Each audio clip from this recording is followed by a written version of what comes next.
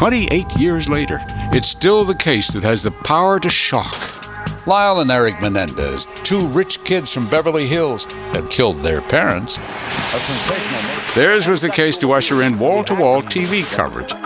No one had ever seen televised testimony like this before. And between the ages of 6 and 8, did your father have sexual contact with you? Yes, he raped me. The brothers testified in graphic, emotional terms about what they said were the darkest secrets of their family. You either totally believed that the brothers had been abused, or no, you thought the whole thing was a complete crock of you-know-what.